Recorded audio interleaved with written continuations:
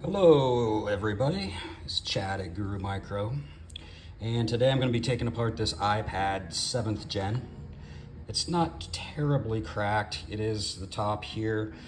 Usually with devices like this one, they're a lot easier to work on. The next one I'll be doing after this later is, as you can see, in a lot worse condition. These are much more difficult and time consuming, especially when you have this highly fragmented edge.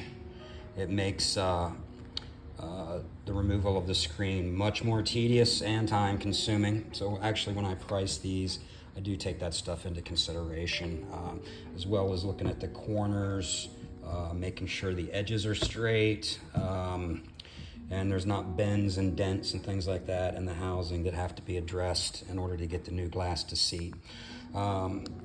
The other issue, especially when you're dealing with ones like this, as opposed to ones where the lower part of this screen is actually still fully intact, one piece. And this is probably, whenever working on an iPad that has the fingerprint Touch ID, you definitely want to be aware, very aware, of how the home button flex assembly actually sits inside of this. You can see the home button right here. This cable actually underneath the glass, this is glued where you see this blue tape.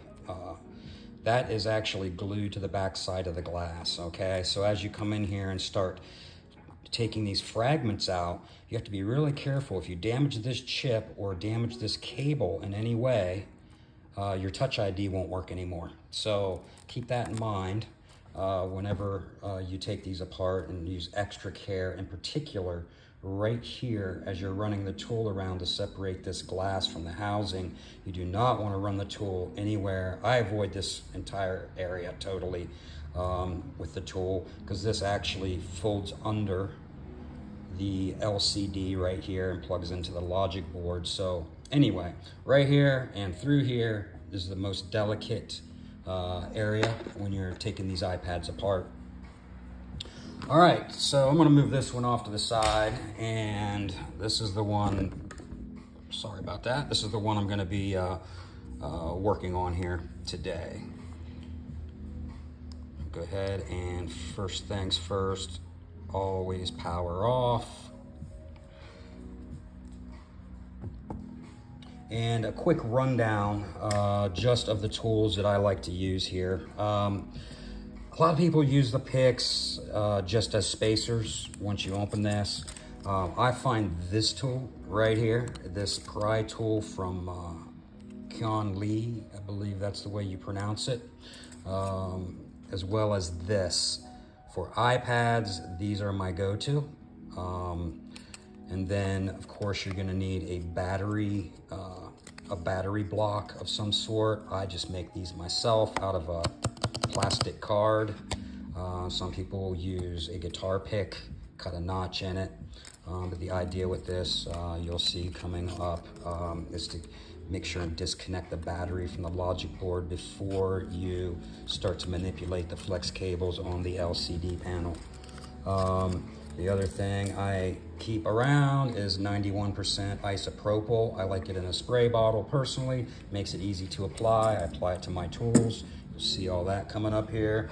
And then compressed air, which you're gonna need on reassembly in particular to make sure under the glass and the LCD is spotless and dust-free, just like it is when it comes from the factory. And finally, and most importantly, you're gonna need a heat gun or a heating pad of some sort to work this glass. I just use a regular heat gun. You could even use a hair dryer on high setting. It would be plenty hot to actually soften up the adhesive. Okay, let's get started here.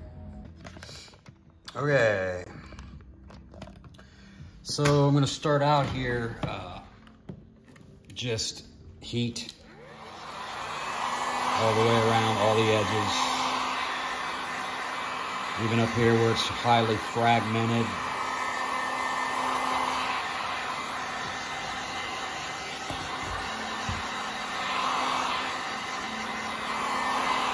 Usually once I get it warmed up pretty well, that's when I like to take the 91% isopropyl, and I like to hit all the edges. I don't want to spray too much up here where there's holes and pieces of glass missing. That's where I come to this tool. Again, you can find these on eBay or pretty much any, I think I might have got this from or Gadget Fix maybe, or it may have come from Mobile Centrics, I can't remember. And again, this area right here, where I know that cable comes, I'm not going anywhere near that area with this tool. So this tool has this little tiny sort of, if you can see there, it's sort of bent like L-shaped and is very, very small. You can fit that right down in, and it will actually run along that that seam there really easily. I'm even going to go up here where it is fragmented with this. Now up here at the top, there's quite a bit more adhesive than what you have right here on these edges. I'm going to go ahead and hit both these edges real quick. This side already dried up because of the warmth. Sometimes I spray actually and just kind of work it with the tool, but this is cutting through. I can already feel it's cutting through pretty well on this one today. And again, right here, I take extra care anytime because I do know there's a control chip right here and the cable runs right through here. So I don't want to go very deep anywhere around that area. So usually once I get that first tool in there to sort of break down the adhesive a little bit, I'll move on to this tool, which I use for the majority of the separating process. And again, I'm just going to work that in.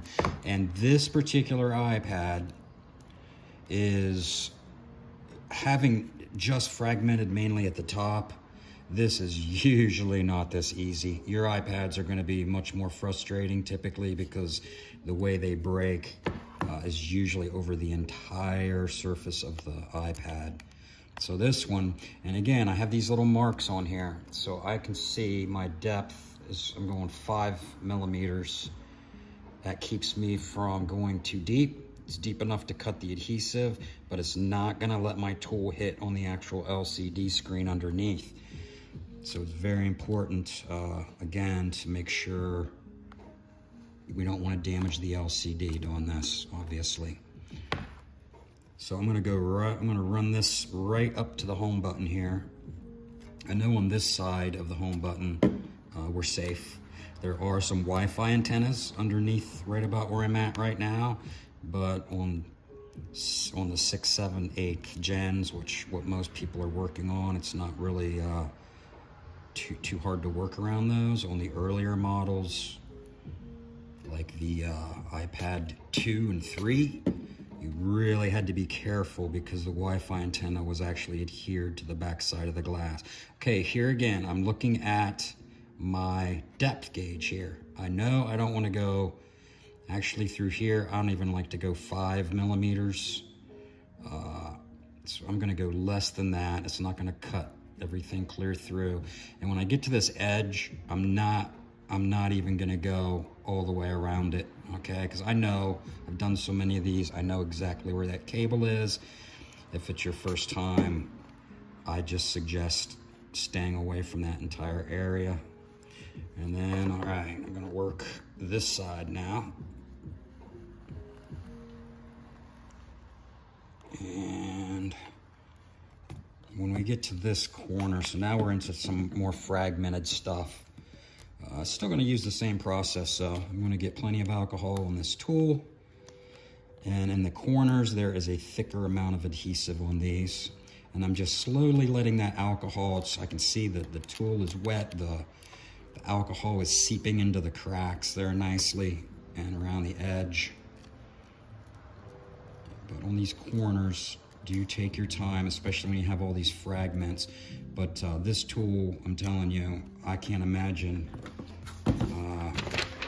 trying to do this repair without these types of pry tools. It can be done, and I have done it in the past, but these pry tools make all the difference in the world as far as getting these little fragments off the adhesive and whatnot. So I think with this corner, I'm gonna bring some more light in on my work here. With these corners, there's another tool that I do like to use once I start to get some of this stuff up. They make these X-Acto blades, spade tip. Sometimes those come in handy, in particular when you get into areas like this. You can get in there with this tool and just pry these little fragments up. But you can see this process is tedious. Yes, I'm not wearing gloves. I've had people comment, why don't you wear gloves? I just choose not to. Occasionally I get stuck, but again, I've done hundreds of these, and for me, just gripping things, it's just easier without gloves. But I'm not suggesting that you don't use gloves, but I don't like them personally. I take my chances, I guess, here. Everything's soaked in alcohol, so even when I do get poked, I normally, if I do and I draw any blood, I just spray alcohol on it and continue on. But so this edge right here, as fragmented as this is, sometimes when you get the adhesive in a solid piece, you can apply some more heat to this. You might be able to pull this whole segment up. All these little fragments being on the actual adhesive, I may be able to pull a good bit of this up, possibly. We'll see here. If you watch, see how that's kind of all those fragments, and I am wearing glasses right now. That is another thing I'm gonna tell you. You definitely, especially if you're doing something like this, because the fragments will fly. But I do wear, actually they're like magnifying type glasses, help see this stuff a little easier. And then I might use this tool, and I might actually go ahead and hit this with a little more alcohol. Try not to overdo it here. I don't want to get alcohol on the LCD.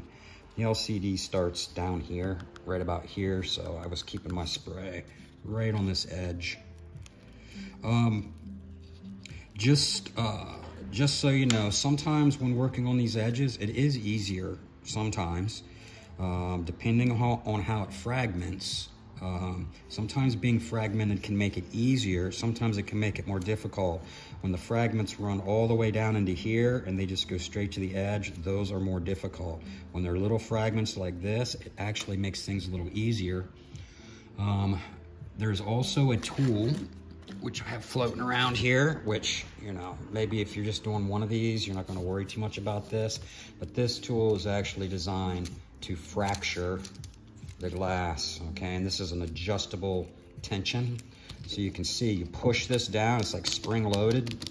And I'll just show you, well, I don't want to do it right there because the camera's under that. I'll go right here.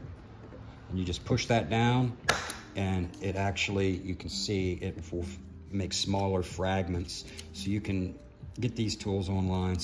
Sometimes that does come in handy. A lot of times I don't need to use it. And I'm gonna go ahead, add a little more alcohol here. And I'm gonna try and get all this up in one piece if I can. So kind of pulling and cutting with the pry tool. Yeah, it ripped, but not a bad little strip. Into the trash. All right, guys, I think what I'm gonna do, it's gonna be the same process. I'm gonna work this tool all the way around here. I'm gonna pause this, and then we'll pick up when I'm ready to actually lift the glass once I have cut all the way around the edge. All right, guys, just wanted to point out a couple things here. So on these corners, this is the top corner. Here's the camera. So there's a little bracket right here underneath. So you want to be careful of this lens. You obviously don't want to stick any tool in there. And then there's little square areas of adhesive right here. And this is a good time to use the X-Acto blade. And I just go in like so. And you can see what I was talking about. That little square is all covered in adhesive. And then you have that again over here. And you also have your rear camera right here. The back of the rear camera is adhered to the glass. So you want to be really careful in this corner too. When you pull that up, you'll see that little square right there, and this was the adhesive. It does peel away. Once you lift the glass, you can peel away, but you can see where that camera was stuck right there to the back of the glass. And look, I'm gonna pull this, and since I ran that tool around there, I was able to pull out part of that adhesive. But anyway, that's the adhesive. There's the rear camera. You can see right there. So you wanna take care in that area.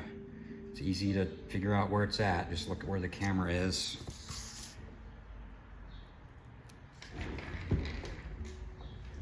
Okay, I'm not quite ready to lift. I'm going to just run the tool on this edge a couple more times, and then I will cut back in here and show you how to lift the screen once we get the edges all cut.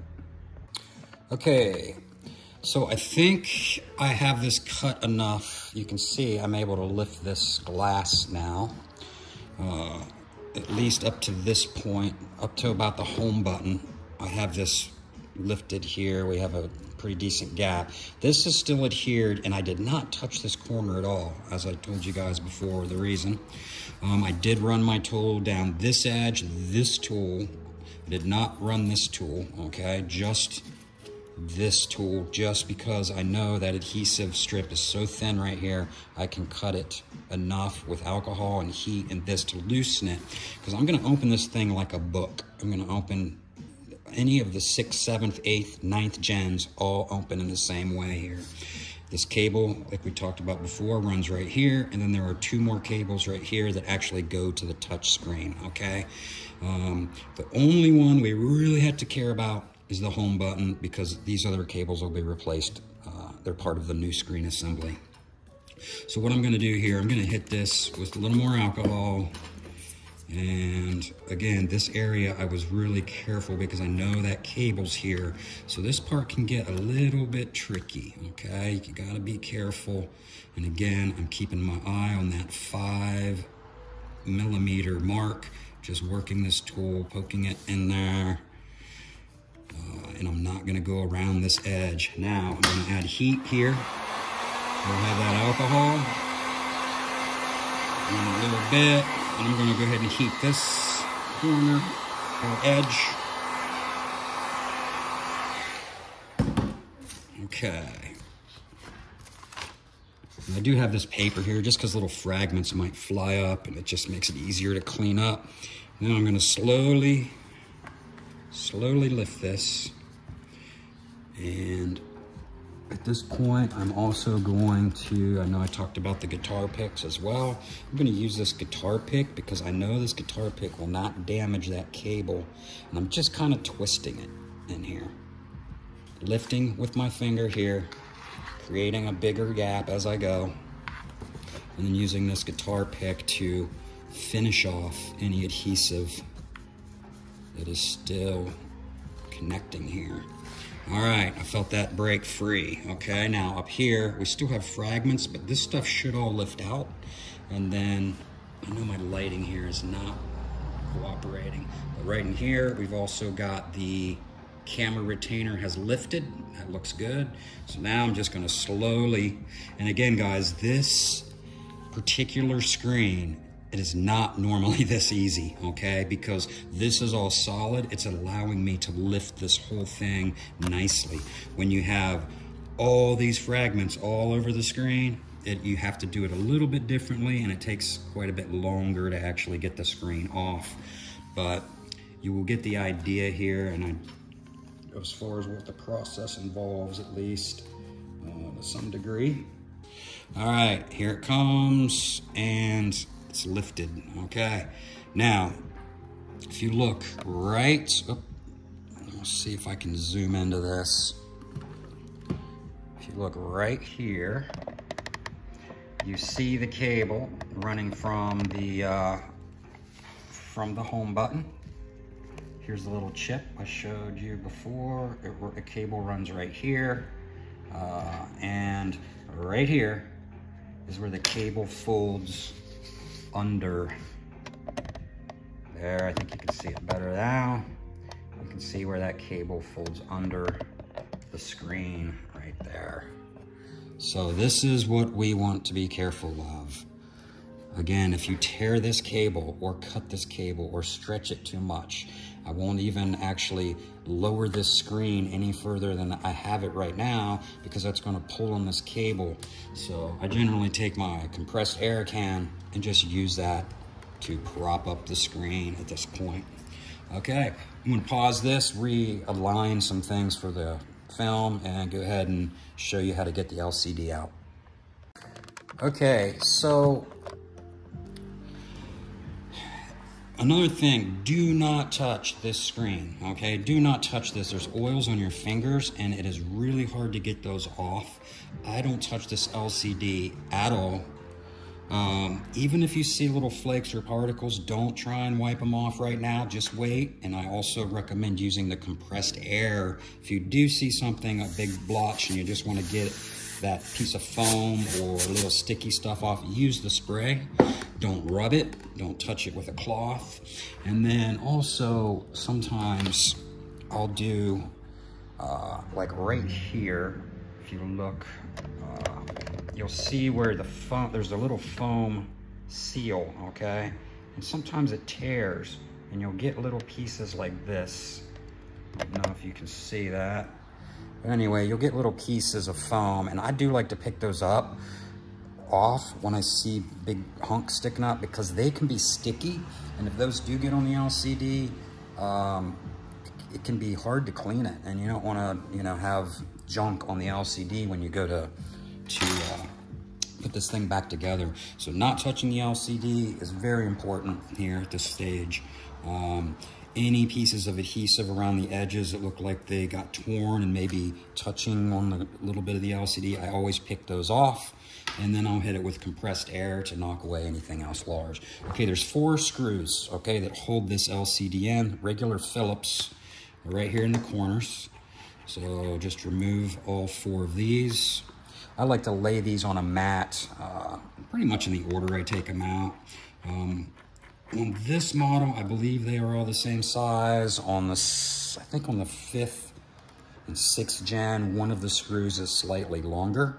So anytime I disassemble, I always lay the screws on a magnetic pad, exactly in the order and placement that I remove them from the device, just to eliminate any issues with trying to put the wrong screw in the wrong hole.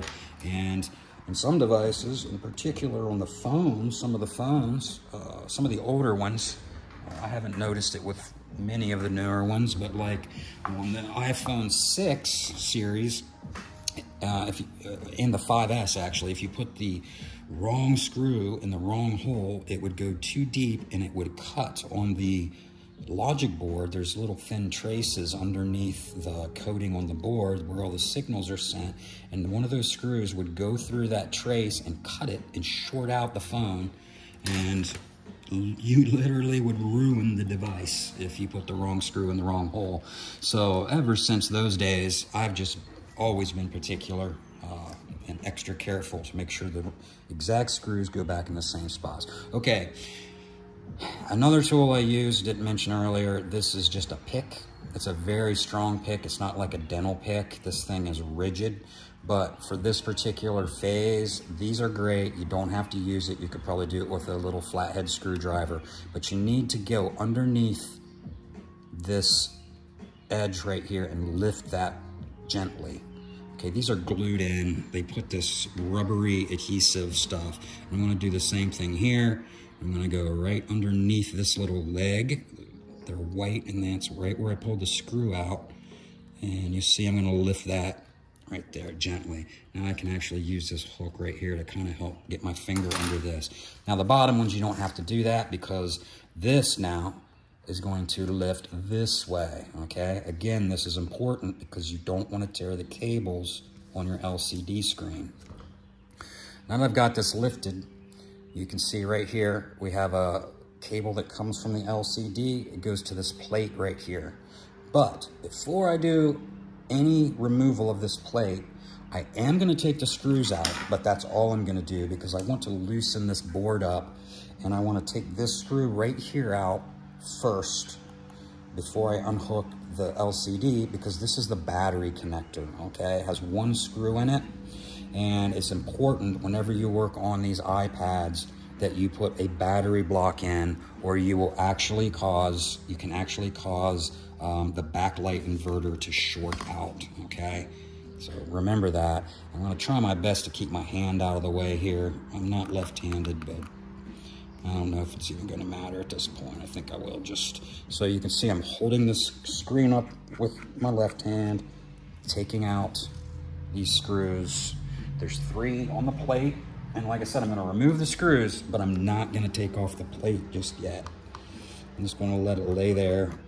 Now on this model, the plate is, sorry guys, I am having issues here with my camera position, but this plate on this particular model, I believe, I'm gonna check it here in a second. Some of these plates, on the 6 series, this plate is actually got adhesive, double-sided adhesive. Yeah, this one doesn't on this particular model. So I can go ahead and lift this plate, but I'm not gonna unhook the screen yet. I like to do that just to remove, because this board is screwed down by those screws. It doesn't just hold the plate on, it actually screws the board down. And I need to kind of get under this board a little bit to get it off of the battery.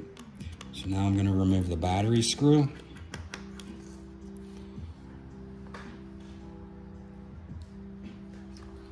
And then this battery block must be plastic, okay? Don't stick any metal pry tools in here or underneath this, okay? Because you will break something or short the board. I'm gonna use the edge of this just to kind of lift the board a little bit first, just to kind of sort of loosen it. And then I have a notch cut, and that notch is gonna straddle that screw hole. So this part can be a little tricky because I'm trying to hold up the screen. I'm trying to get this thing in here, and just be patient. Sometimes I even just warm it up a little. If some of them are easy and it slides right in there, and some of them you gotta fight and struggle with. And this feels like it's one that's gonna give me a little bit of a fight. So I'm just gonna add very little heat. I'm not heating this up much at all. Just even from a distance, just blowing some warm air on that. A little bit, just a little bit. I'm gonna try this tool under the board right here again first, because the board is glued, okay? So that's what makes it difficult to get the tool in there sometimes. Oh man, this one is tough today.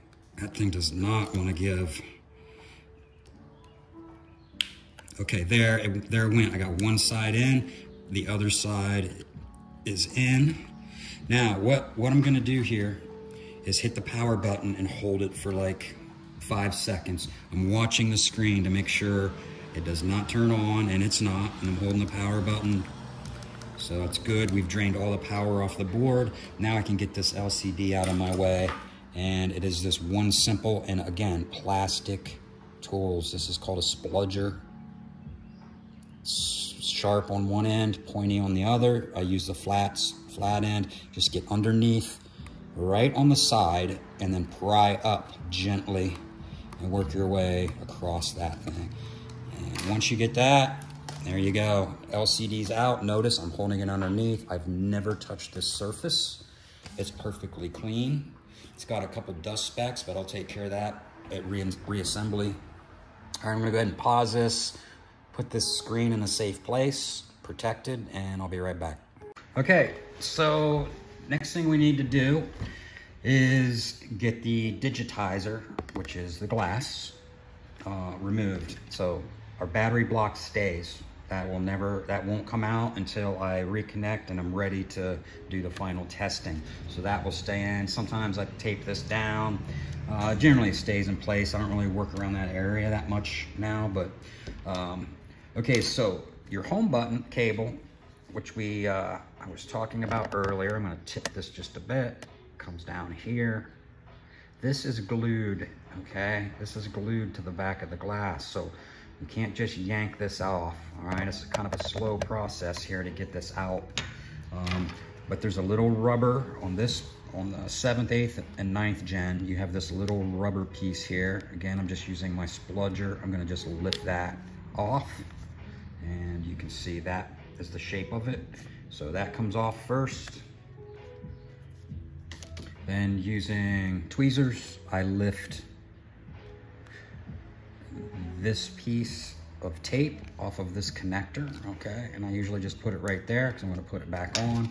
Now, if you have a model that has, if you have a model of iPad that has cellular, there's gonna be a SIM card right here and another little extra cable you gotta kinda work around, but this process is exactly the same regardless.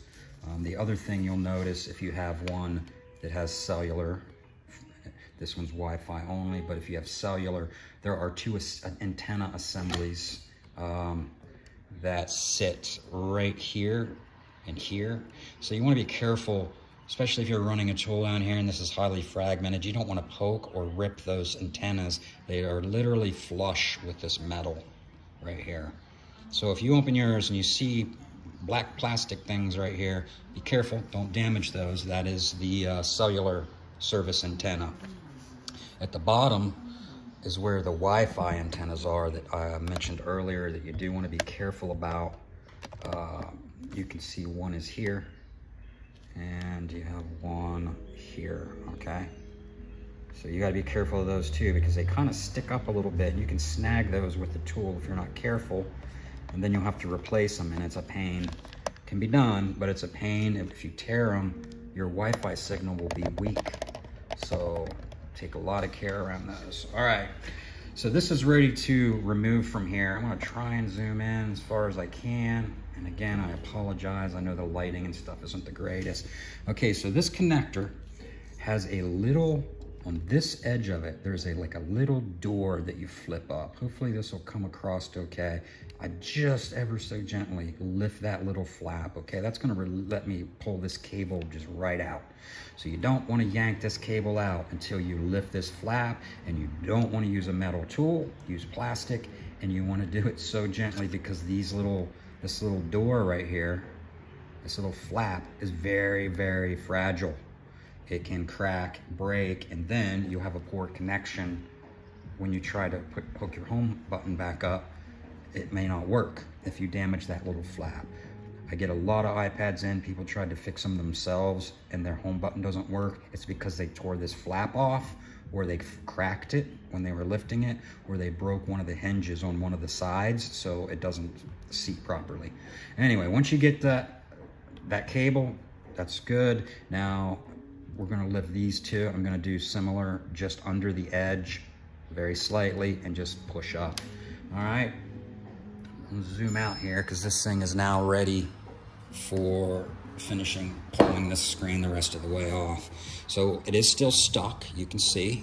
So I just fold it, now everything's unhooked. I fold it all the way around to break that adhesive and then just give it a little pull. So the screen is off. This still needs a lot of work.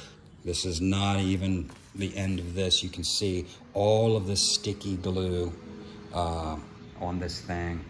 All of that sticky adhesive, I'm gonna end up going around with this tool, this X-Acto, and I'm gonna clean every bit of that off until we're down to shiny, clean, bare metal.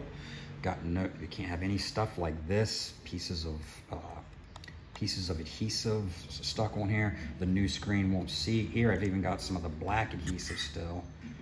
Here the black adhesive is gone, but it's all gooey. So all that has to come off or the new glass will not adhere properly and it'll come loose, and you don't want that, obviously. The screen won't literally come off. All right, I'm gonna put that off to the side though. So here is probably the most nerve-wracking, for me anyway, this is the most nerve-wracking part of this repair. If you damage this cable, even though we've got it this far without hurting it, you can still damage the cable for this next step. So this is where you want to be really careful. I'm going to go ahead and lift off. There's a little piece of foam adhesive. Hopefully, you don't have to lift this off, but sometimes this one looks like it's not actually on. Well, it is on the cable a little bit right here. Okay, heat, again, is your friend here, all right? and not a lot. I'm holding this heat gun 6 to 8 inches above this cable right now. It is not close to it. I do not want to melt the cable. I am just putting warm air from a distance to loosen up the adhesive here without putting too much on it. Now, again, here, plastic tool, and I'm gonna go lift this cable. It's coming up pretty easily now because I warmed it. And then that is the little piece of foam I'm talking about. Hopefully you guys can see this. I know my camera position's kind of crappy here. So I'm gonna run this tool, gently lifting this. And I'm feeling a little bit of resistance. If I feel like it's not coming up easily, I'm gonna stop and I'm gonna apply more heat. But everything feels pretty good thus far. And I'm gonna take the tool and this way. And now you see how I lifted that chip right there? If you rip or tear that, your fingerprint reader will not work anymore. Okay, now we got to this point. Now I'm gonna use the X-Acto knife with extra care. This little piece you see right here is glued to the home button bracket, okay? The metal bracket that holds the home button in place. It will not usually just pull up on its own. So I like to use this razor. This actually isn't razor sharp. It's a little more dull, but I like to use this tool because I can get underneath this nice and slow and not cut the cable. That is a very delicate process. Okay, the cable is free, all right? However, the bracket is still in place, and the home button, the cable is attached to the home button underneath. So using my X-Acto spade again, I'm gonna go underneath this bracket, which is glued, very carefully and very slowly, and not on the side. I'm not gonna pry and try and pry this side where the cable is, because I would risk slipping and cutting that. I'm coming to the opposite side. I don't wanna cut that cable if this happens to slip or a piece of glass breaks and pops up. All right, you get underneath that one side and you see I just pried that up and it popped. Now I'm gonna just lift this bracket straight up and out like that. Now the reason I do that, this is a terrible design in my opinion. The way Apple, this switch they use right here, okay? You can see there's a little black dot in the center. This little black dot, if you push that bracket and wiggle it back and forth, it will snag on that little nipple and it will break it off. And then you got a whole nother thing you gotta deal with. So again, removal of that bracket, the way I just did it, that's the way you do it and not damage that little nipple. Any other way, you're gonna risk knocking that little nipple off, and then you gotta replace that nipple or the switch or whatever. And again, we have to keep this same home button or fingerprint Touch ID won't work anymore. All right, one more step to get this free. And the home button now is actually also glued, all right? I'm gonna use same tool, a semi-dull spade, and I'm going right under that home button. I'm pushing down with quite a bit of force, okay? Because really, I just want that to slide under this whole adhesive. I want to keep this adhesive, okay? And the little plastic ring that's around it that kind of acts like a gasket. But you can see the adhesive did not come up, so the ring of adhesive is still there. So I will have to put new adhesive on it, which I have that, and I keep it in stock. If you're doing this at home, a one-off repair, you could probably peel this up and line it back up on your new screen and reuse it. This is super sticky, it's very durable, so it can be removed and reused. Just don't get it all dirty, keep it clean, and you can reuse that. Some screens come with the kit with the adhesive and this little plastic ring that's around the home button right here. There's a little plastic ring around the edge of this. I like to reuse the original when it's possible. Sometimes it's not, and you have to replace it. So when you buy your screen, I know Mobile Centrics does provide those. So I got a customer coming in. I'm gonna pause this. Hello. Okay guys, so the home button bracket, a retaining bracket, I'm gonna reuse this. Some screens will come with one. I prefer the OEM original over the aftermarkets. A lot of times it's just a cheap aftermarket bracket that comes with the replacement screens, if you get one at all. But I prefer the OEM. Anytime I can use OEM original part, I like to do that. Okay, so this does also still have adhesive on it. You can see sometimes a little bit of glue will be around the edges. So I always like to come in, again, sharp X-Acto tool, and make sure that you remove every last bit of the old adhesive off of this. You do not want to have that old adhesive weakening the bond. This is very, very important, because improperly replaced bracket here, once you get your whole iPad back together, you don't want this bracket breaking loose off of the back side of the glass. And this is just the first step of the process, is to make sure this is all this adhesive off here is clean. I'm going to hit it with some alcohol, and then I actually not only reattach it with double-sided adhesive again, but I actually use another glue compound to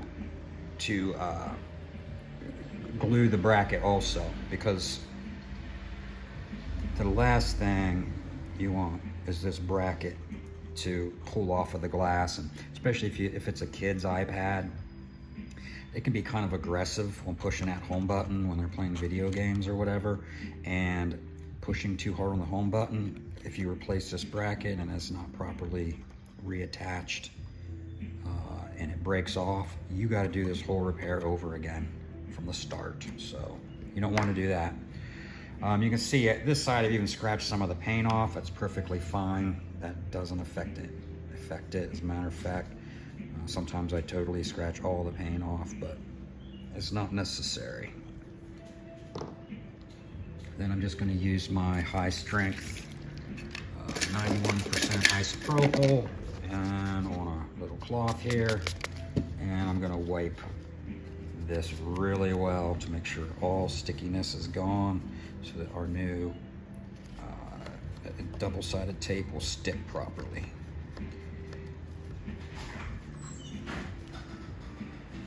And I got another customer coming in the door. I will be back.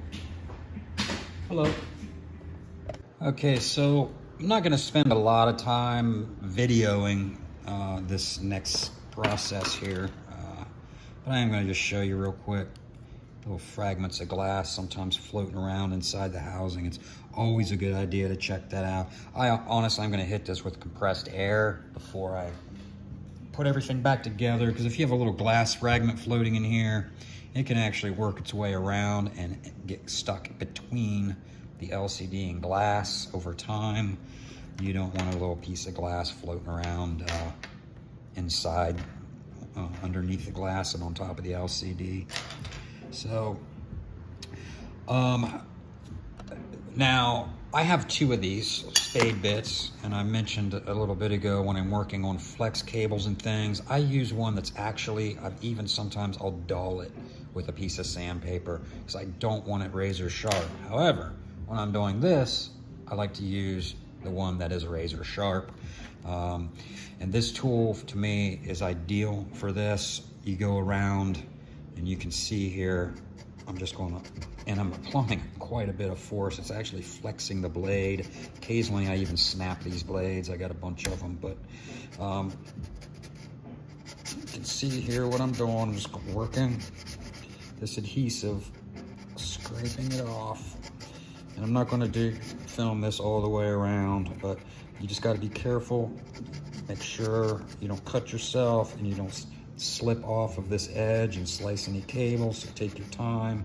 Patience here is important. You can see right there's a little fragment of glass that was stuck in that edge. Sometimes you don't even see that stuff, but it's very, very important to do this step because that gummy stuff right there, it's all lumpy and has little pieces of glass in it and whatnot.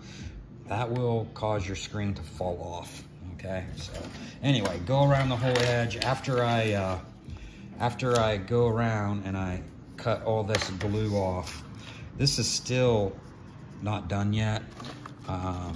You can, it's nice if you have some sort of a durable cloth, okay? Paper towels tend to fall apart. I use these pads. They're a really strong cotton mesh. You can't rip that, pull as hard as you want, and it doesn't flake off little balls of fuzz or anything.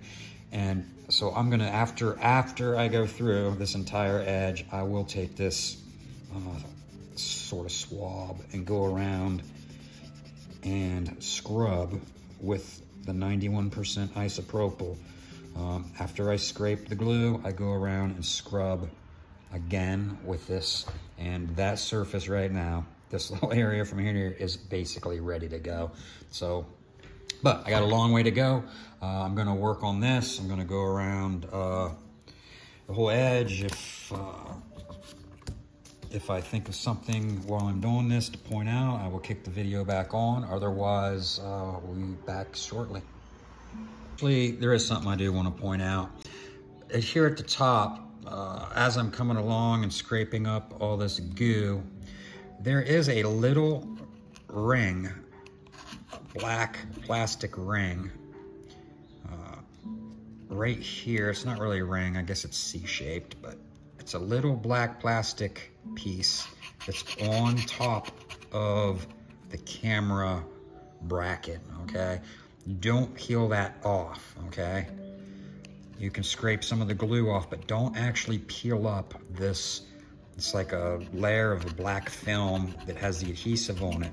The reason is that piece is needed to keep the metal surface flush with this piece of black plastic that's stuck on here. So don't peel that off because you actually want your new screen to adhere to this piece of plastic, all right? So that can be pulled off accidentally. Just make sure not do it. Sometimes it comes up with the glass. I'll actually reattach it back down here if that ever happens, but this one didn't. It's down. It's gonna be a little gooey. I'm not gonna try and scrape every last bit of adhesive off of this, but I am gonna clean it up some.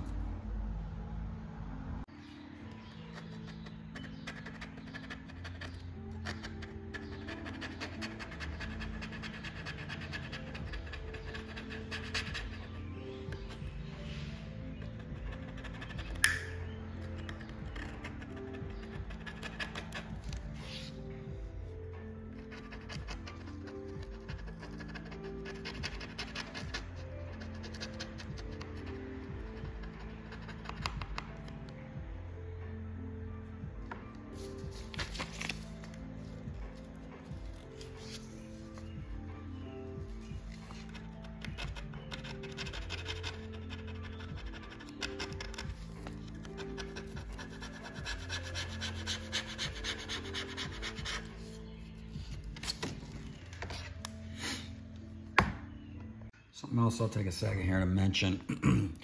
Unfortunately, I've got 3 iPads in here right now in my shop that I'm working on today. And none of them have, the corners aren't bent, okay, on any of these. I was hoping that one of them would be, so I could show the process. They make a tool that can straighten these corners back out, but a lot of times when the iPad gets dropped, it lands like this on the concrete or hard surface, and it dents this corner in. So before you reassemble the iPad, you have to make sure that every corner is rounded like it should be. So that, like I was saying, they make a tool that actually works kind of like a vise. It's 2 pieces. Once you get the glass out, it kind of sits here in this corner, and then another piece wraps around here, and then it's got a little threaded thing. You just tighten it, and supposedly it will bend the corner out. Honestly, they don't work very well. So a lot of times what I have to do, sorry, there's a train coming. Yep, I'm right next to a train depot. Okay, so I have a tool that I will use. Let me find it here. And you can use the tool that I have. You're probably not, most people probably aren't going to have it, but it is a type of pry tool that's made out of metal. Honestly, I'm not sure where it is at the moment, but most people are going to have, you know, a regular flathead screwdriver. A lot of times that will work to straighten out as long as it's not too severely bent. You can take your flathead and you can stick it right here. And yes, brace yourself for what I'm about to say, but you can tap this lightly with a hammer, and you can a lot of times reshape that corner using a small flathead and by repositioning it while tapping here with a hammer lightly. The other tool I have is actually curved, and it will sit right in that curve perfectly. And I also do the same thing and tap that all the way out gently with a hammer. Sometimes they are really smashed, and I'll have to actually put a tool in here and kind of pry that out. Sometimes they are so bad, I even actually have to come in and reshape this metal because it will get distorted even after straightening it out. And then I will use a really fine file and get any burrs or any metal on the edges there. So, you know, when I price these repairs, I look at all of that stuff really carefully. Like this iPad I just took apart here costs less. I charge the person less than what I'm gonna charge this person, because all of these little fragments, this is gonna be a whole different type of process here to do this one. But I wanted to use the one that wasn't quite as fragmented just to make a shorter, speedier video. Most people's aren't quite this smashed either. So unfortunately I didn't have one that was in between the two, which is more common, but anyway, be back shortly. Just a little something else I wanted to point out. I know I just briefly talked about this a second ago, but as I'm going around cleaning this edge, I noticed, for instance, right here, these batteries, they're held together here with a type of a tape, and glass fragments right there, a piece just popped off, will stick to that, okay, from your broken screen. So always look in these little nooks and crannies here, and I always check this tape carefully. It's on both sides of this battery where the battery split. So, you know, I always look down and this little gap. Like I said, I am gonna hit this with compressed air too, but even hitting it with compressed air will not always get all the pieces. So do a really good visual inspection all around for glass fragments, because they can work their way. Like I said, once you get this thing all back together and it's all sealed up, and then you could just tip it one way, and then the glass can actually work its way around and end up popping up through up here at the top, end up sliding down and then being stuck in there, and you're gonna be looking at a little piece of glass floating around inside your iPad. It's all glued back together. So do take the time to go in and make sure and pick out. There's another one right there. So do take the time. I see other pieces floating around here, and get all of these fragments that you can. I'll even turn it upside down, tap it, I'll hit, and like I said, I will hit it with compressed air. But I can't stress enough, because once this thing is glued together and resealed, to open it back up again, you're basically gonna break the glass most likely. And even if you don't, you have to remove the whole thing again, clean all the adhesive off, and then get new adhesive and reapply it to the old glass. And that in and of itself can be a pain also. Another thing I'm thinking of while I'm cleaning this edge still here, use extreme care, especially on this narrow band right here where the battery packs are located. You do not want any tool you're using, whether it's a flathead screwdriver or whatever you manage to have, to clean this adhesive. You do not want to poke these batteries, okay? A puncture in the shrink wrap. I'm not even sure I should suggest this. Usually, if I puncture these, I replace them. If it's your own iPad and you're doing it yourself, you accidentally poke a hole in this. I have heard people say that they have used a black electrical tape to patch the hole, but you definitely want to make sure and reseal that, okay? I've seen people where these batteries have been punctured and then they'll put the device back together, and then I open the device when it comes in again for some other issue, broken screen or whatever, and where there was a puncture in the battery, it's actually leaking out. I don't know what gas is coming out, but there is a gas that comes out. Sometimes the batteries will sort of swell up a little bit. When the hole's in the shrink wrap, that gas that causes the batteries to swell actually leaks out of the hole, and then it causes almost like an oxidative corrosion on any metal surfaces around it. So again, if you do accidentally poke a small hole in one of these battery, just the outer wrap, make sure to put some tape on it. Okay, this area right here, I mentioned earlier, this is a Wi-Fi antenna. We are at the bottom of the iPad right now. Home button would be here. On both sides, we have these Wi-Fi antennas. So as you are working your tool around here, I push that antenna down. You want to be really careful here not to cut into these antennas, but you do want to get all that adhesive up. So take a lot of care here to make sure you're working the blade in a direction that is not going towards this, okay? Because you don't want to cut this antenna or you'll sacrifice Wi-Fi signal strength. And there are two. So this whole bottom, again, take your time.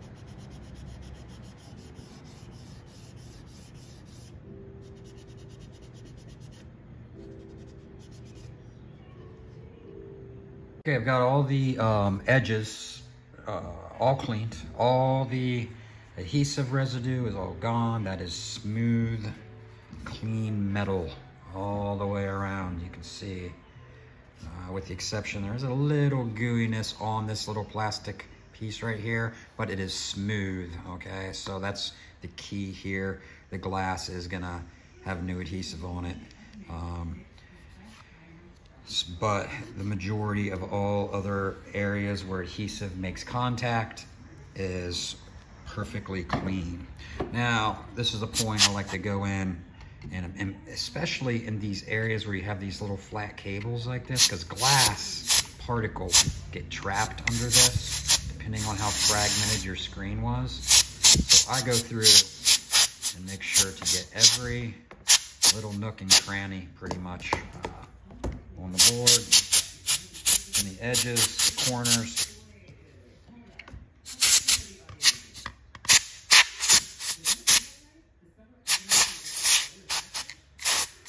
That way we don't have any surprise little flecks of glass popping up. Another thing I'm going to mention, a lot of people don't pay attention to this when they do the glass, but I do because I work on so many iPads. I've noticed in particular on the earlier gens or ones that have become, I don't know, 4 or 5 years old, when I open them up to do a screen repair, some people bring in their iPads just because they have a charging port issue where the cord is no longer recognized, or they'll plug it in and it just doesn't respond. And that happens because these screws right here, over time they will loosen up, and also these two right here. So anytime I do a screen repair, that one's loose right there. So I snug these guys up, okay? Those two, that one was good and that one was good, but most importantly, right here, I just give them that one was a little loose. Actually, that one snugged up a little bit too. And the reason I do that is because it's just to help out the customer, because over time, those will continue to come loose. If this screen may not break again, but this will come loose. So it's always a good idea, if you're doing your iPad, check these screws. Don't crank them super, super tight, but do snug them up. You can save yourself a failed charging port down the road by just taking that extra second while you've got the whole thing apart. I highly recommend it. Okay, quick talk about the parts, all right, the replacement screens. Now, my vendor that I use for my iPad screens, and actually most all of my replacement screens, is Mobile Centrics, okay? They are not the cheapest place to get parts, but if you want parts that work like OEM grade and don't give you problems down the road, you just want to spend the extra money out of the gate and get the good parts. It's not worth having to do a job over again to save $10 on that part. Okay, so I've used both of these from Mobile Centrics. They have a third grade as well. I think it's called a Q7 if I remember right. But these are the only two I'll use. The build quality on this is OEM, okay? This is called the premium. This is supposedly an OEM part. I don't personally see a whole, I've used these many times. In some ways, I kind of like them better than the one that they're calling OEM. The price difference is like $2. I think this one's like $2 more. I bought these last time because these were out of stock. So I've got like 3 or 4 of these in stock. So either one, in my opinion, either one of these is what you want, okay? This is called premium. This is called the X07 on their website. You can see that's their brand. This does come with like I think this has an actual better warranty. So if you do have a problem, I think these have a better warranty if I remember, but you can look at that stuff on their website. Okay, one of the unique things about the iPad 7, 8th, and 9th gen is that they can use the exact same screen, okay? Actually, I think I'm gonna go ahead and use this OEM here on this particular iPad today. So I'll show you here the ones they sell that say they'll fit the 7, 8, and 9. Now, there are some differences between the 8 and the 9, okay? In particular, it's in the camera retainer, okay? So the iPad I'm working on right now it's either a 7th or an 8th gen because it has this type of camera retainer mounted, okay? So hopefully, see if we can zoom in. There you go. It has that type of retainer. So the other thing, and like I was saying, when I get my parts from Mobile Centric, they come with the little extra parts, which I also appreciate that because some of the cheaper screens, you know, you don't get like this is the camera retainer if it was a 9th gen, okay? So it's slightly different. You have to remove this one if I was working on a 9th gen, okay? The other thing, if you are using these universal screens, or technically they're 9th gen screens that have been fitted with the 7th and 8th camera retainer. The other thing is the 9th gen, if you notice when this hits the light just right, there is a little opening right here, okay? That is for, if you look at it from the other side, you barely can see it from the outside. You may not even notice it if you have a 9th gen from the outside. But those are ambient light sensor openings. So those allow light to come in on the 9th gen.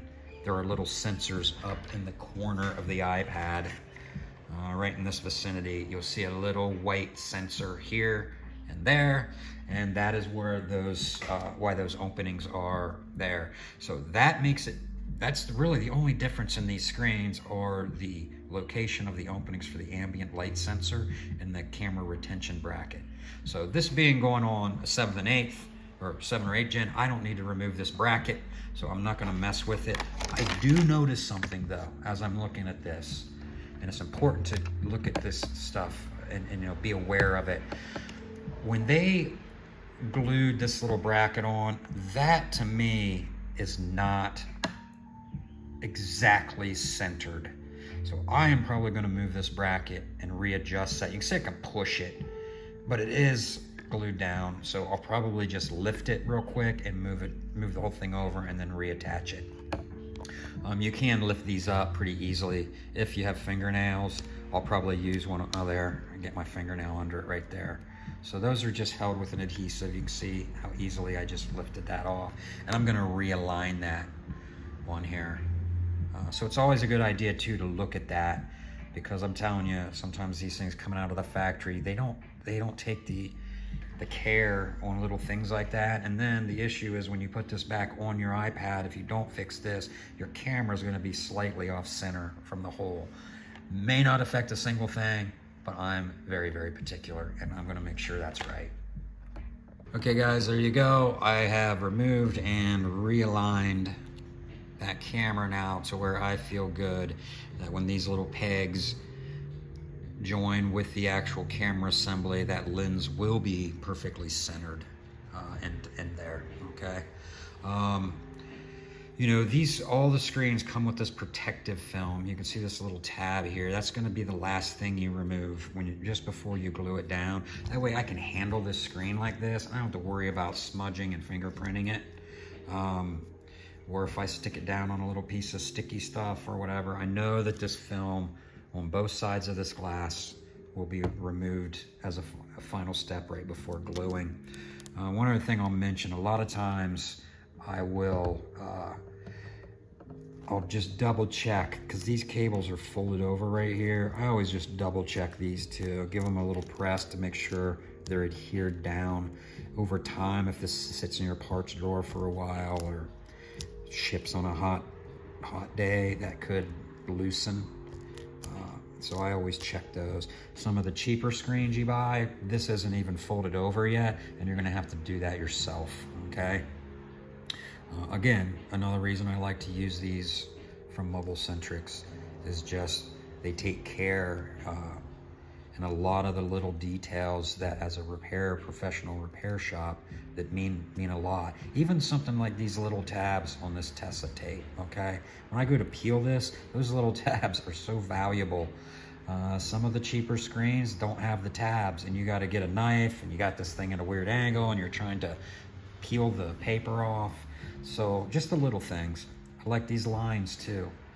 When I go to line up my home button retaining bracket and put this back on, these help guide to make sure things are lined up the way they need to be.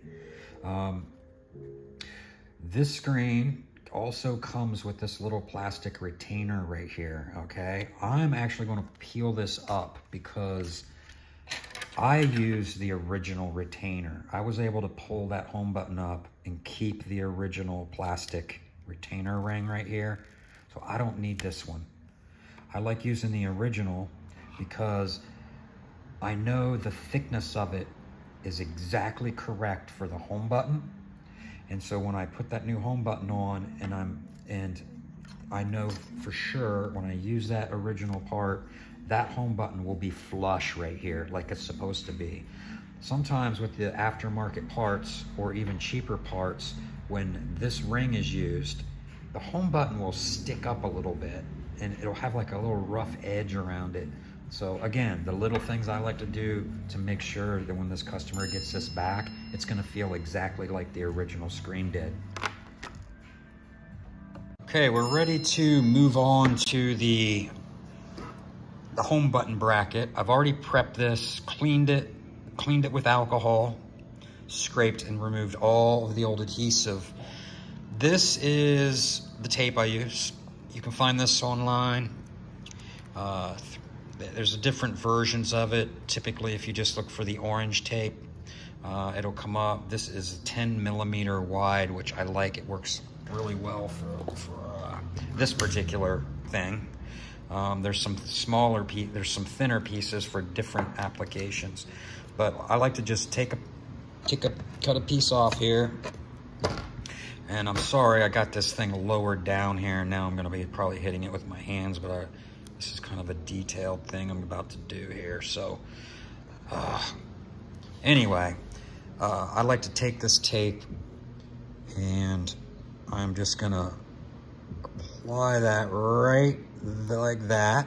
All right, and I'm gonna go ahead and cut.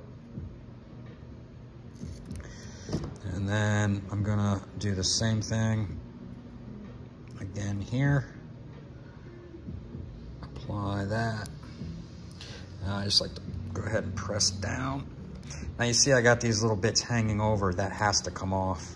You want that tape to be perfectly flush all the way around. So I'm going to use these scissors to make sure that's cut right up against the metal. I'm going to do that on both sides. So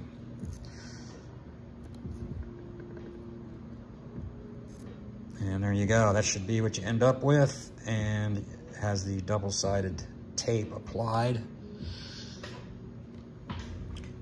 And again, like I told you a little bit ago, I am gonna still use an adhesive that I will apply all around the edges of this bracket once I get it glued in. This is what I like right here for this job. T7000, this is a black version of it. They make a clear version. I have personally found the black is better, okay? So I like to use the black. It's behind the screen, nobody sees it anyway. But I am gonna apply this all around the edge, which we'll get to that here in just a few minutes. Okay, time to put the home button back in. So that is the whole removed assembly. The nipple is intact, none of that was damaged. I did write the customers some initials on there because I work on multiple iPads at once in different stages, and that way I do not mix up the home button assemblies, because you've got to put the same home button back in the same iPad, or the fingerprint reader, Touch ID, whatever you want to call it, will not work. Okay, so before I go ahead and glue this, it's sticky still from the previous adhesive. I do use on the home buttons, I just use the previous adhesive. All it's doing is holding those cables, just holding them lightly down against the back side of the glass. But I am hitting this with a little bit of alcohol where I know my bracket is going to be mounting here in a moment, so that I don't have any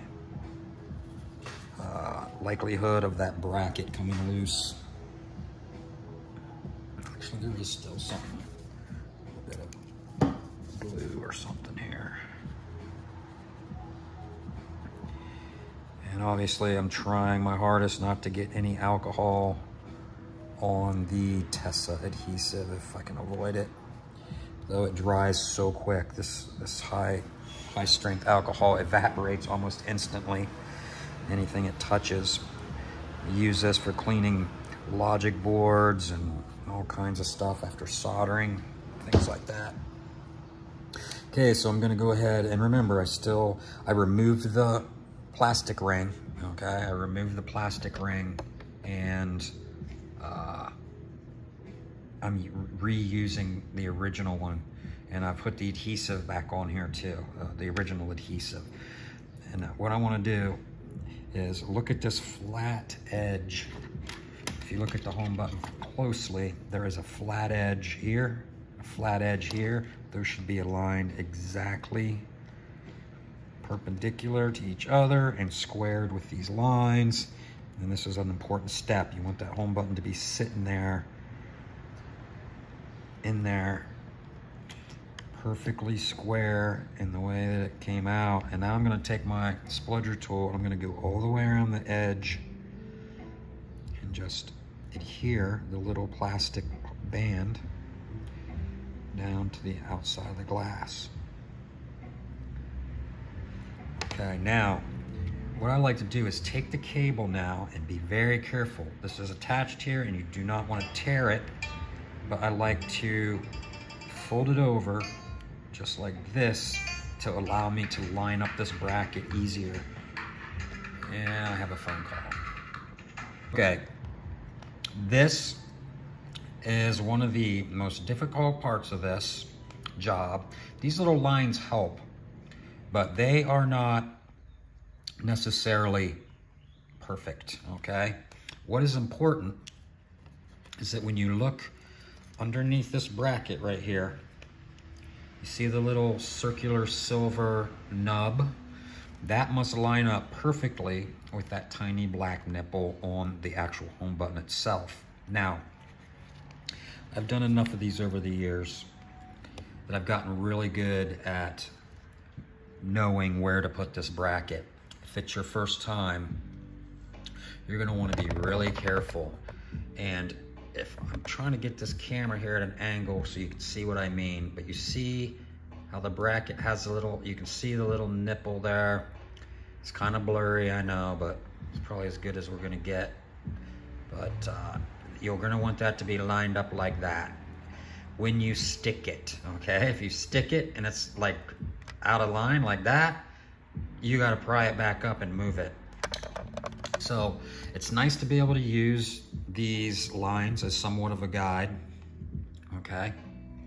Like I said, not all replacement screens have that, but it's important to tip it on its edge and look down underneath there and make sure you get those lined up. And getting the camera to focus on this is not easy.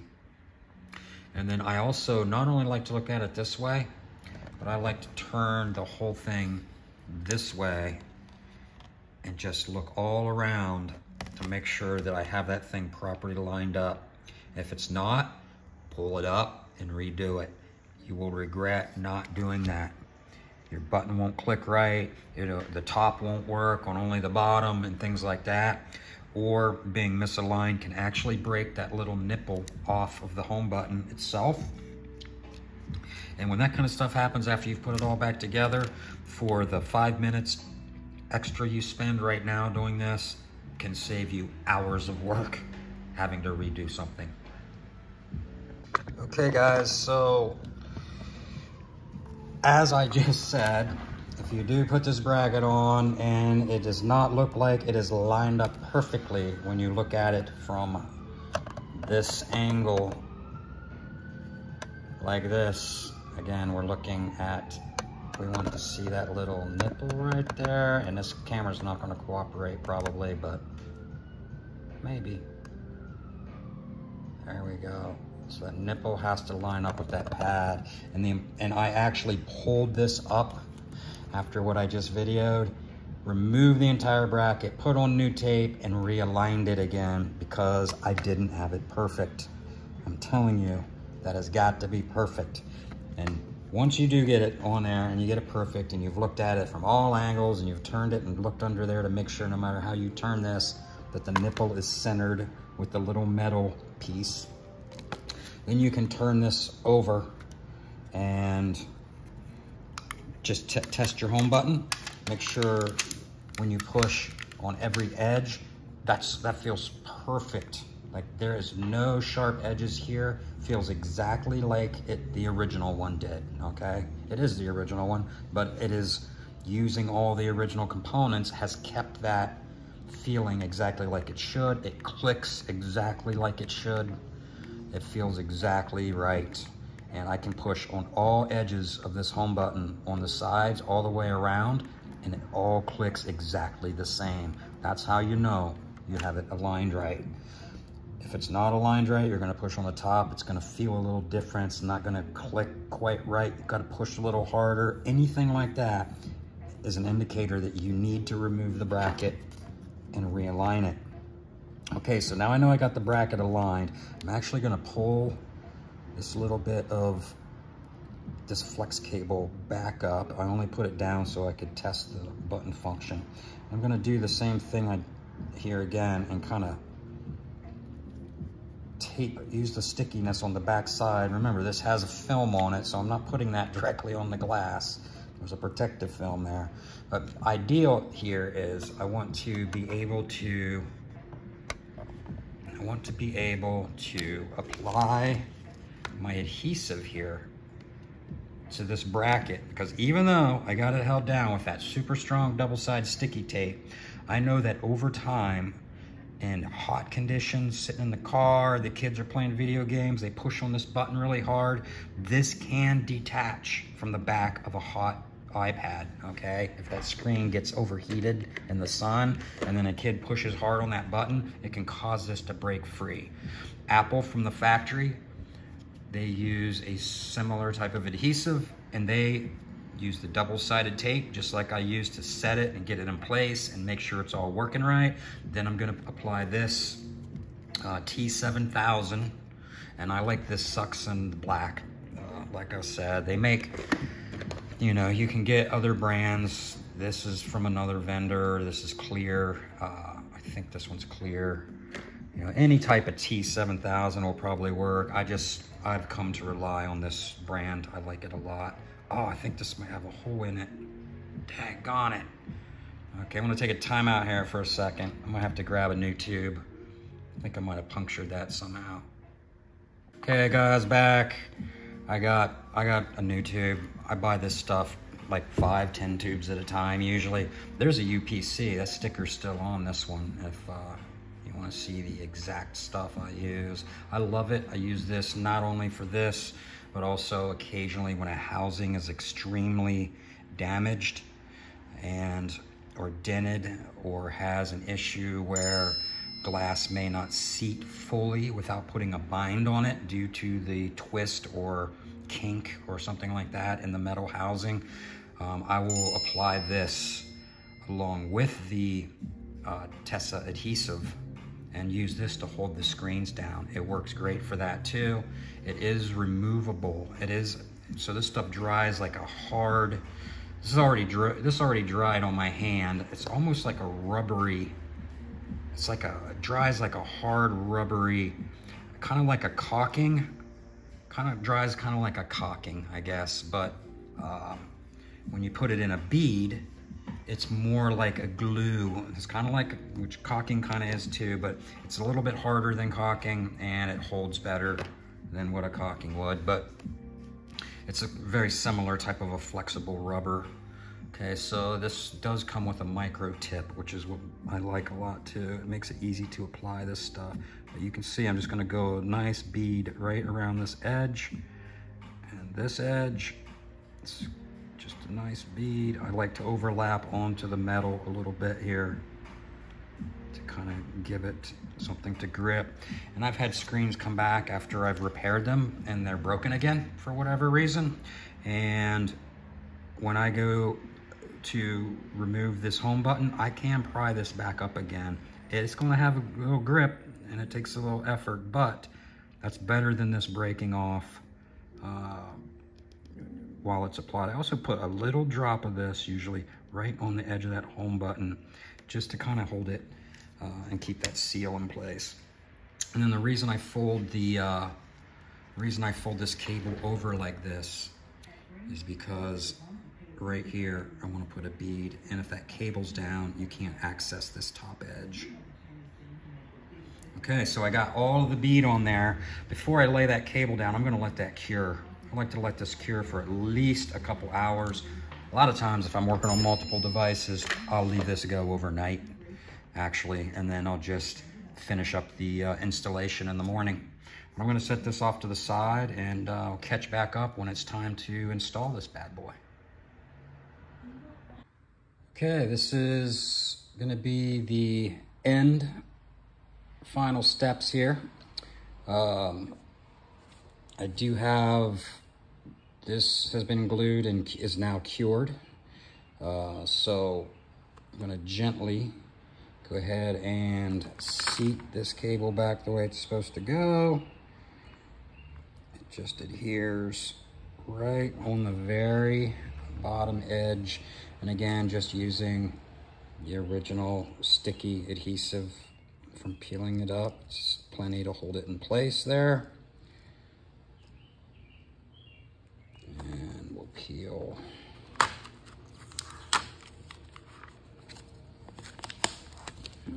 So our cables are exposed here. Now this, usually on this, I like to go ahead and hook the home button up first. Again, remember the little flap must be lifted. Then insert the cable, push it in there. You don't have to push it hard. It'll go right in, and then you latch that down. And then this cable has a little stickiness on it. I always push that down right there. Again, I'm gonna use my spray can here. It's got some good weight. It'll hold that screen. And I'm gonna go ahead and just flip up that little tab of the adhesive. Okay, this retainer, little foam, it's not foam, it's a hard rubber little block sits in there on top of that cable. Gives that cable some extra support. And then I did save my little adhesive here that goes on the connector. Reapply that. Just gently. Then your two digitizer connectors. Take your time on this. You don't have to force these. I'm looking at an angle here to try and make sure I've got that lined up like it's supposed to. If they don't snap down at first, don't get frustrated. Take your time. You can damage these, and they just snap on when they are lined up perfectly. A lot of times with the good screens in particular, you will hear that puppy snap in, and you know it's properly connected. Again, some of the cheaper type screens, you know, that are 10, 15 bucks less than these premium grade, they might not really click like that, and you can't tell if they're connected right. Just another one of those little things. Buying the better part always pays off in the long run. All right, after getting the home button reconnected and the digitizer, battery block still in place. Very important here. This is the part where you can blow backlight inverter if you try and connect this LCD with that battery not being blocked and you cross any pins. And this did the exact same thing. I know you can't see too well with the camera probably, but that is snapped on. So at this point, I take a good look at the LCD and I see, and I don't know if it'll show up in the camera or not, but I see, you see a spot here. So there are some dust particles. I'm not gonna worry about those just yet. I have not touched this. There are no fingerprints on this. It is clean. I kept it in a box with a lid to prevent anyone touching it, anything hitting it, anything like that. So we just reverse the process here. I'm gonna go ahead and put the metal plate on first, and then I will pull the battery block once I have this screwed in here. And again, this ends up being a little bit tricky because you have to hold this up. So I'm going to use Oh, and the tools are key, especially for stuff like this. These are magnetized tools. So I can seat that screw on the tip of my screwdriver, and I can hold this screen up, and I'm not trying to hold that little screw in place or hold it with tweezers. I'm just reaching over to my mat over here, touching the screw, sticks to my screwdriver, align it, and install it. One more, same thing.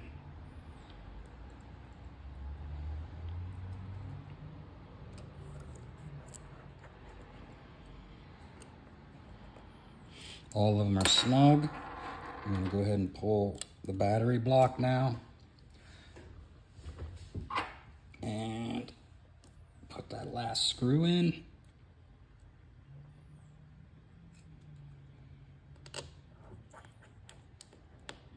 Let's just snug it up. Okay, now I'm going to go ahead and seat this LCD. And we know we need to clean it, but I'm still not even going to do that yet because I'm now at the point where I want to test it. So there may be some dust on the underside of this screen. I will hit this real quick just to, I really don't want to push any adhesive or gunk down onto that LCD. So I'm just making sure I don't get anything in there. And I'm going to just fold this down. Obviously I haven't peeled any of the adhesive strips, nothing like that yet. Just want to kick it on, and we will do a quick test here once this thing kicks on. Hopefully this battery had, yep, oh, it did come on. Started to come on, and I turned it back off. It might be dead. I might have to put this on the charger. So I'm going to pause this. Oh, let's see if it fully boots. It might, this battery might be so weak that it's not going to fully boot. Let's see what we get here.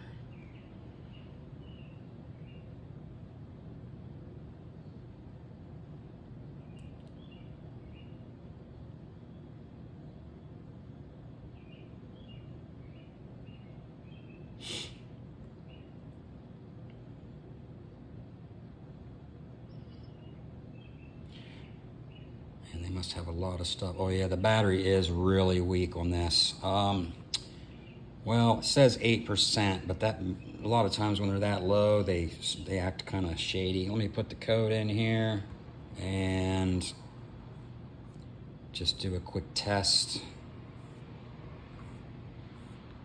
Make sure everything's working right on the touch. This thing feels a little laggy, and it's not, but it's not the screen. After you unhook the battery and then hook it back up, you can see it already says 5% there.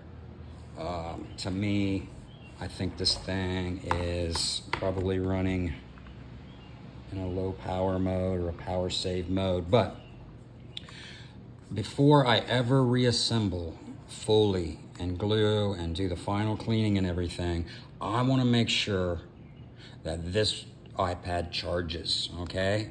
Because sometimes when you block the battery, then you screw everything back in and you get it all back together, you can have an issue where for some reason, I don't know if it's the power management IC or what, but I have seen a few times where I'll reassemble and then it won't take a charge, and I have to remove the, put the battery block, take it back apart, put the battery block back in, and pull the battery block back out again after discharging all the power from the board, and then put the screw back in, and then it charges perfectly fine. So I've learned just from doing this so many times, it's always a good idea with an iPad charger, go ahead and plug it in before finally reassembling. And I'm gonna make sure that increments up to about 7, 8%, 10, whatever. And then I will go ahead and we'll finalize this. Okay, we're back. And you can see now I am at 17%. So I ended up opening this back up, and I went ahead and I'm gonna go ahead and power this down while I'm talking here. I did have to put the battery block back in. It was on the charger for, I don't know, 10, 15 minutes, and it would not increment above 8%. If you remember when I turned this on, it said 8%, dropped to 5 pretty rapidly, Then I plugged it in and it charged. It jumped back up to 8% pretty quickly, and then it just stayed there for like 15 minutes on the charger. It should have incremented up. It didn't. I opened it back up, reinserted the battery block, loosened the screw, reinserted the battery block, and powered it off, drained the power again, removed the battery block, reinserted the screw, put it back in ready to test, and I kicked it on by plugging in. I didn't use the power button. I actually just plugged in the lightning cable. It rebooted and immediately showed 15%. Okay, so for some reason, the battery was charging, but the indicator was sort of like stuck on 8%.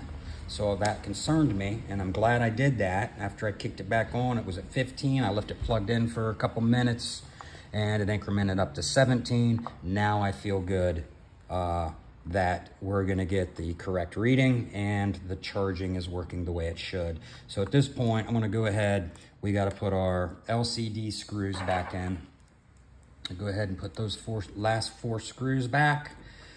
And again, I laid these out in the exact order that I removed them, in the same pattern on my magnetic pads. I use these little magnetic pads to hold all screws whenever I'm disassembling devices. I've got multiple of them sitting here on my desk. Each device gets its own pad that I'm working on, so I don't mix up screws, forget screws, leave out anything. I know when the pad is empty, all the screws have been reinstalled.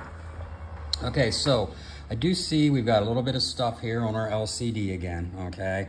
I'm just gonna go ahead and hit it real quick with compressed air just to blow any dust particles off. And then if you have stubborn particles, sometimes the air won't blow them off. I keep in a old medicine bottle here.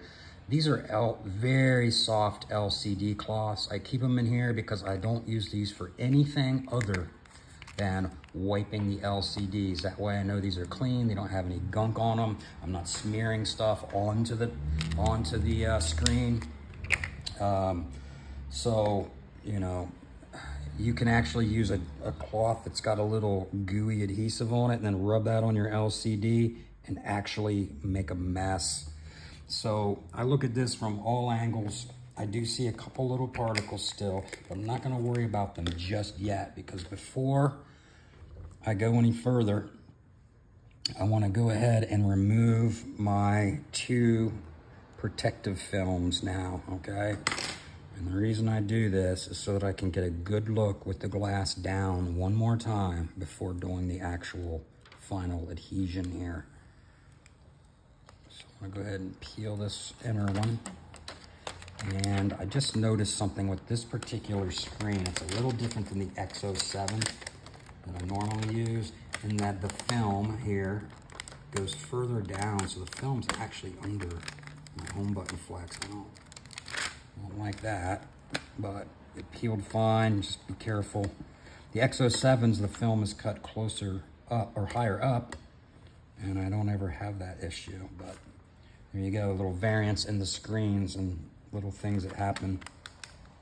You know, this video, I've touched on a few things. There's a lot of video repair videos out there.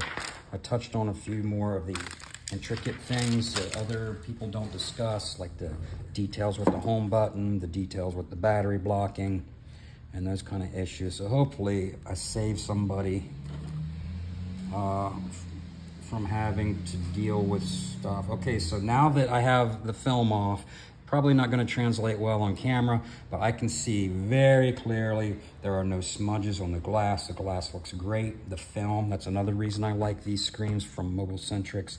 The film comes up cleanly. It doesn't leave smudges. When they assemble these, whatever factory they're using for these, they do a great job. Now I do have actually, I see. Oh, one other thing too, when you're using this spray stuff, you do not want to shake the can. They put some bitterant in there because I guess people sniff that stuff. But they put a bittern in there. It's like an oil.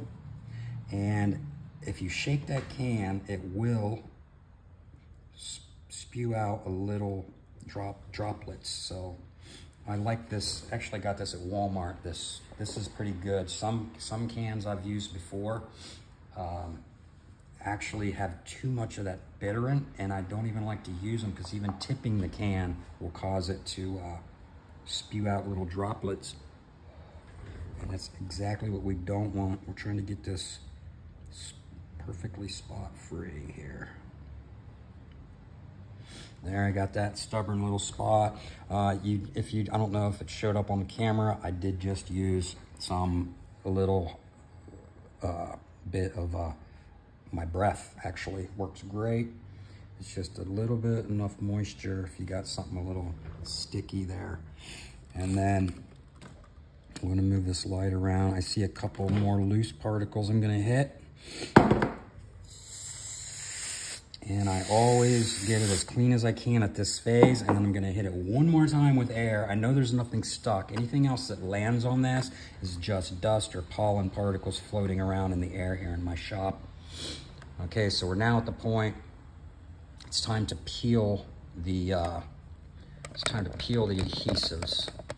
Probably not gonna be able to see every step of the way here, but you'll get the idea. And again, this is where the little paper tabs just come in so handy. That just makes it so much easier. Oh, I'm not fighting with trying to peel. This one right here has got a little nub of paper. And this is a very important part. You don't want to touch this adhesive if you can at all avoid it. And you don't want bubbles in the adhesive tape. I always look at it really carefully, make sure there's no bubbles in it. Generally these things come pretty good from the factory, but occasionally, actually, I'm gonna show you guys something right here. I just noticed on this adhesive, I see where this adhesive strip has overlapped this one. So they didn't put this adhesive on very well.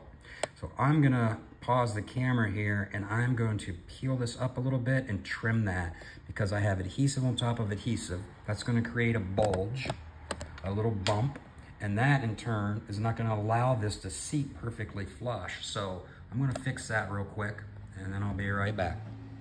Okay, so I used my X-Acto blade and a pair of tweezers. I pulled the adhesive up, and this is the sharp blade, and made a couple little slices. Now, the tape still looks like it's overlapping, but I removed the actual adhesive right here from this one strip to make sure that those do not overlap. All right, I'm gonna go ahead and peel these remaining strips. This bottom one right here can be a little tricky when you do this, because you got two cables right here, so you can't just peel that. So I usually peel it and then move it to the back side. Sorry for the shaking camera I bumped, and then peel the remainder slowly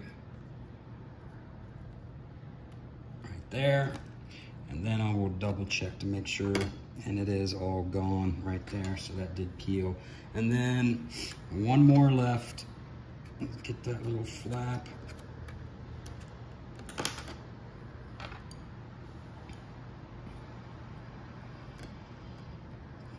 All right, guys, so at this stage, I have tested everything, tested my home button, fingerprint reader's working, making sure everything is as it should be, because once I put this screen down, there is no way to get it back up. Once I drop it and heat it and clamp it, it will be not coming back up. So now is my last time. I'm gonna hit it with air to remove any particles. I see a couple that have landed here. I'm gonna go ahead and hit the underside of this glass.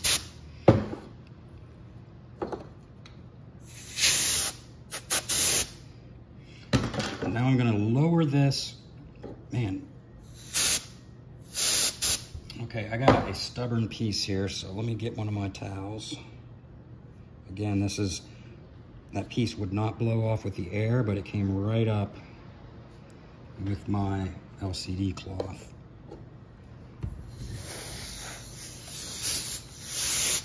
Okay, I'm gonna not close this all the way. I'm gonna just lower it down, take one more visual.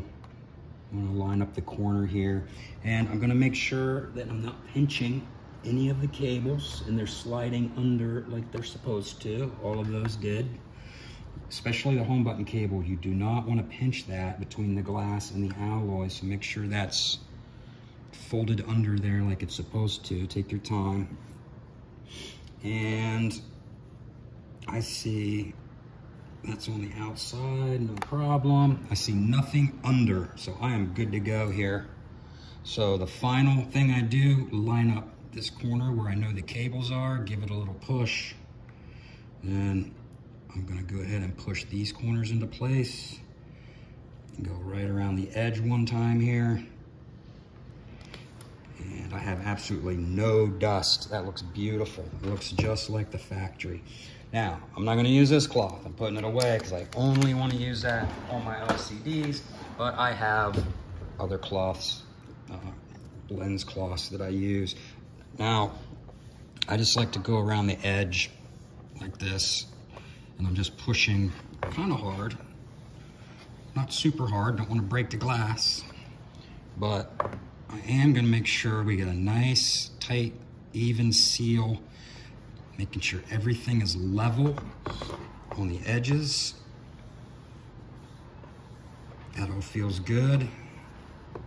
Another thing I like about this Mobile-Centrics glass, it's nice and heavy. Some of the cheaper screens, you actually feel a flex. When you squeeze and push like this, you can feel a flex in the glass. I cannot stand that. That tells me it's a cheaply made screen if you can push on it on the edge and feel it flexing. This is solid as a rock. All right. Okay, not done yet. From this stage, it is adhered, but I am never convinced that that is gonna hold up long term, okay? That glass could pull up under different weather conditions or handling. So I always heat it again, lightly. I'm not trying to heat it as much as I did to remove the glass, but I want that adhesive underneath to get a little bit gooey. But I don't want to damage the new screen by applying too much heat. So I'm going to check it with my fingers. It should feel hot to the touch, but it shouldn't burn you. That's for sure. So warm that up nice. That feels good. It is hot to the touch, but not going to burn me. And then I need to grab my clamps. Okay, these are the clamps I like to use. They're made specifically for doing this. They are the same brand as my tools, Pride Tools, Kian Lee, I guess. It's the way it's pronounced. They're finger adjustable, but this is the same brand. I just lost the little stickers off of it because all the alcohol I put on it. But these are micro adjustable clamps, so you turn this quite a bit just to move a little bit, but that's what you want because you want to put pressure on this screen, but you want it very controlled, just snugging these up. I know, and they got a little rubber cushion here inside, so it's not metal directly on glass. There's a hard rubber inside there, so it makes it perfect. These are perfect for this, and like I said, that's actually what they're made for. I mean, I've got the ones I probably got 30 bucks, but I do this all day long. You could get away without clamping it, or using maybe some other type of clamp, or turning it upside down on a table and putting something heavy on it. But I highly recommend heating it, even if it's with a hair dryer, after applying the new adhesive, and it will help that new adhesive stick like it's supposed to, like it was from the factory. So I usually add these And they sell these things in sets of 4, I think. I think a set of 4 is like maybe $12 or something on most of your mobile repair websites, 12 or 15. I've got, obviously here, 3 sets of 4 because I have learned over the years you can never scrimp, especially at this stage where you've done the repair's done, it's completed, and the last thing you want is something silly like the adhesive didn't stick and the screen pulls up in a corner, and then dust and junk works its way in, or the home button stops working, because if it comes up here, you're putting stress on that cable. So this little step right here of clamping, I would never skip this professionally. And I highly recommend you figure out a way if you're doing this at home. I'm going to warm this up a little bit with the clamps on now.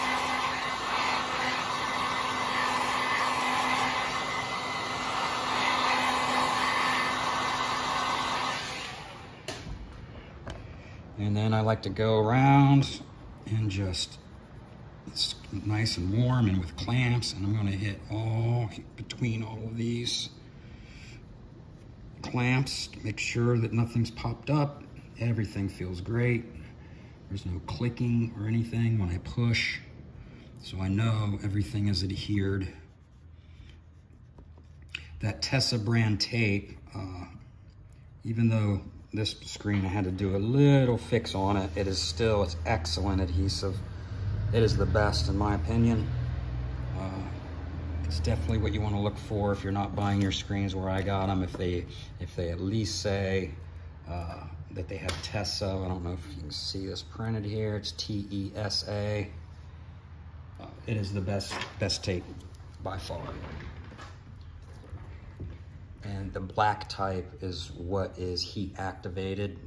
So that's why you heat it after applying it. That heat actually melts it a little bit and kind of makes it extra gooey and sticky. And then as it cools and cures, it creates a super tight bond all the way around. Water, I'll say water resistant, very water resistant, but also dust resistant. Nothing worse than having dust particles or glass particles or anything trapped underneath your screen of your iPad that you got to stare at forever. All right, that's pretty much it. I'm gonna let this sit. This customer brought in 2 iPads. The other one's done already, and this is the second one. So I'm gonna let this sit overnight clamped, and it'll cool off and cure, and yeah, tomorrow will be good to go. Thanks for watching. Any questions, you can leave them in the comments.